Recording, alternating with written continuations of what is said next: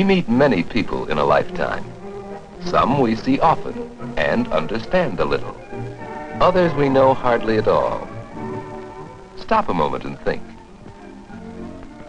How little we know about the lives, the motives, the hopes and fears of the people around us.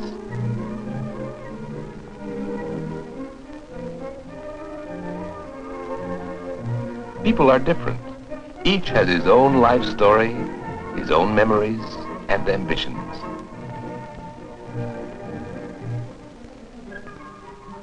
People are alike, too, in many ways, if we study them.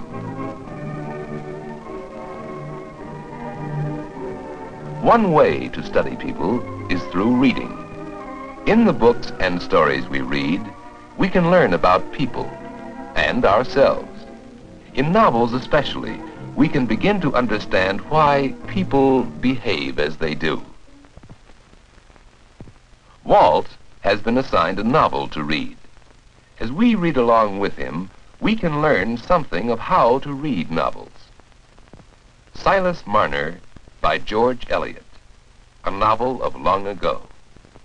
Before we read the novel itself, let's learn a little about the author. Who was George Eliot? George Eliot was a woman who lived in Victorian England. We can imagine her in her study.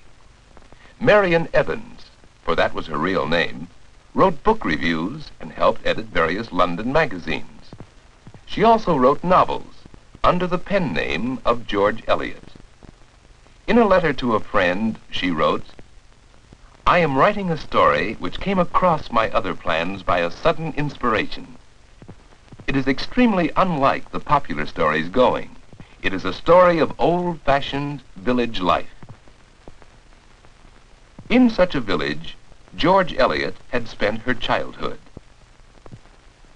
The story of Silas Marner takes place in the village of Raveloe, which the author tells us was never reached by the vibrations of the coach horn or of public opinion.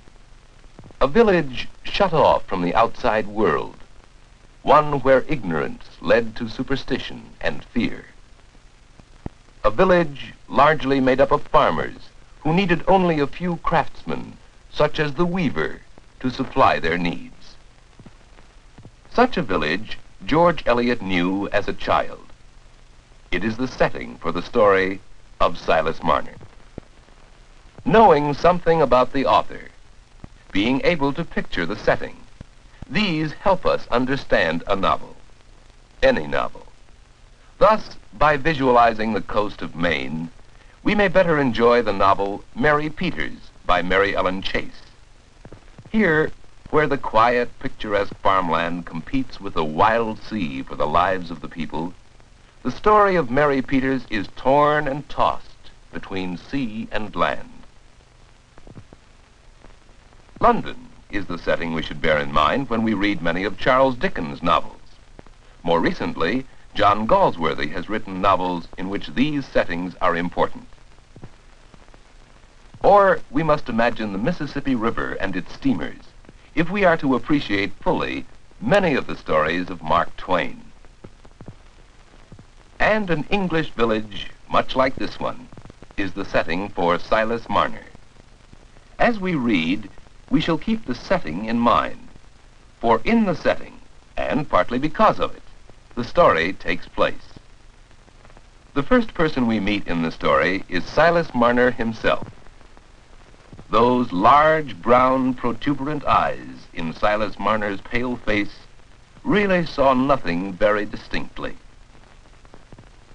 Can we picture this man? Can we guess how he might have looked?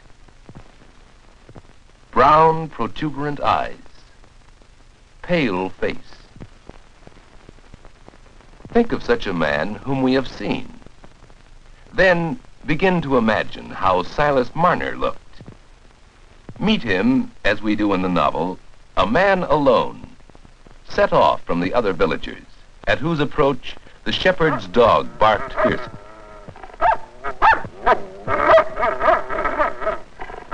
Even the shepherd himself was not quite sure that this trade of weaving, indispensable though it was, could be carried on entirely without the help of the evil one. Yes, by picturing in our minds the persons described by the author, we help make a story come to life. Often, as in Hawthorne's The Scarlet Letter, it is important to understand the character of a whole community of people. A people amongst whom religion and law were almost identical, so that the mildest and the severest acts alike were made venerable and awful. Here we have a setting and characters for a grim story of puritanical morality. In other novels, such as Cooper's The Deerslayer, one central character is the key to the story. Meet Hurry Harry, as described by James Fenimore Cooper, both good-humored and handsome, a man whose air was free, though his manner necessarily partook of the rudeness of a border life. Unless you picture this man, you cannot fully enjoy the story.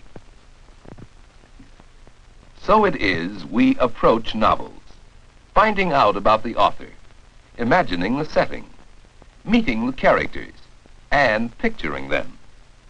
This takes time, and most novels are not read all at once.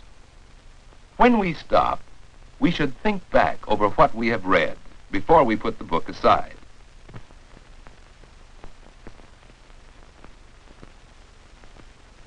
When we have another chance to read further, we first recall the people and the situations they were in when we last put down the book.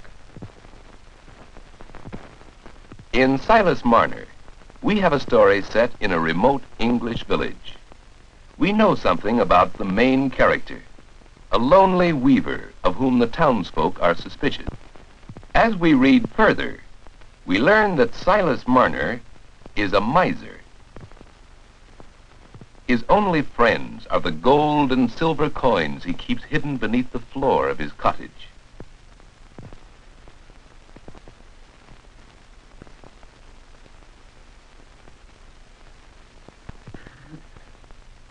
This is the way George Eliot describes the scene. How the guineas shone as they came pouring out of the dark leather mouths. He spread them out in heaps and bathed his hands in them. Then he counted them and set them up in regular piles and felt their rounded outline between his thumb and fingers. Thus we come to know Silas Marner. Of course, there are other people in the novel. One is Dunstan Cass, of whom the author tells us that his taste for swapping and betting might turn out to be a sowing of something worse than wild oats. Dunstan needed money, and one day on a sudden impulse, he decided to borrow some from Silas. What happened at the cottage? Let the author tell us. The door opened, and he found himself in front of a bright fire which lit up the cottage. Marner was not there. What Dunstan does next tells us more, much more about his character. He needs money. The cottage is deserted. In the author's words, the pressing question, where is the money, now took entire possession of him. Thus, by picturing the characters in the setting, and with events happening to them, we begin to understand these characters. We begin to know them more intimately than we know persons we see every day.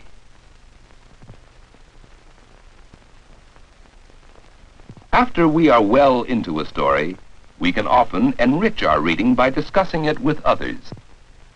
The comments of our friends may change our own ideas and help us see the people and events of the story in a new light.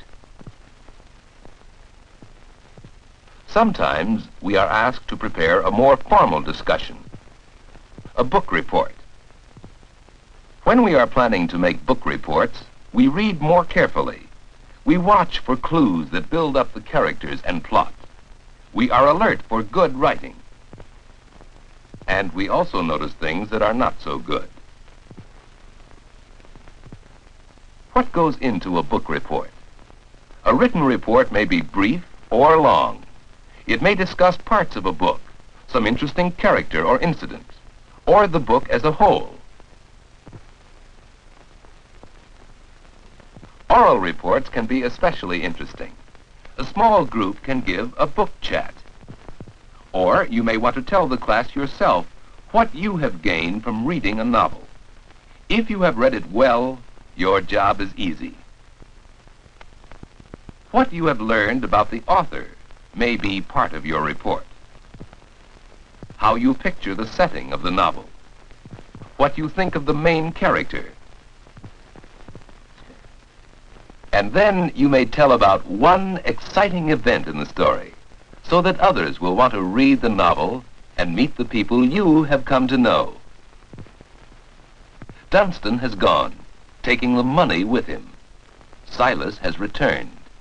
He is thinking about the roast of pork he has been given. Such a miser would never have bought it for himself. What will happen? When will Marner discover his loss?